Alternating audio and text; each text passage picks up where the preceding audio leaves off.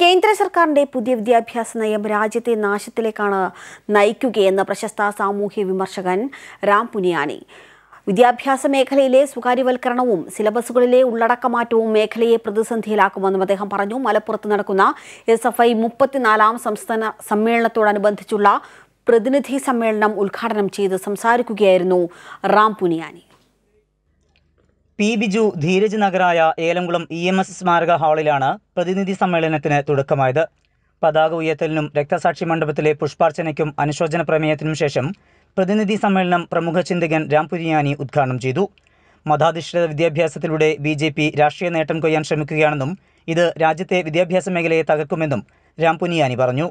What we understand that education makes our thinking very critical, and it is through dialogue, debate and criticism that society improves itself and goes towards a higher levels of humanity.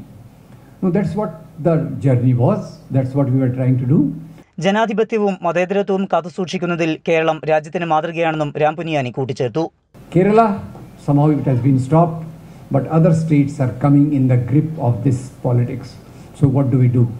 Can we keep quiet that, oh no, this is not our problem, it is North India problem, let them deal with it? No friends, it is an Indian problem. In some form or the other, it is going to affect our society also. പ്രതിനിധി സമ്മേളനത്തിൽ സ്വാഗത സംഘം രക്ഷാധികാരി EN Mohandas, SFI അഖിലേന്ത്യാ general secretary Mayukh Vishwas, president VP Sanu, സംസ്ഥാന secretary KM Sachin Dev, president VA Vineesh തുടങ്ങിയവർ പങ്കെടുത്തു. Kairali news, Malappuram.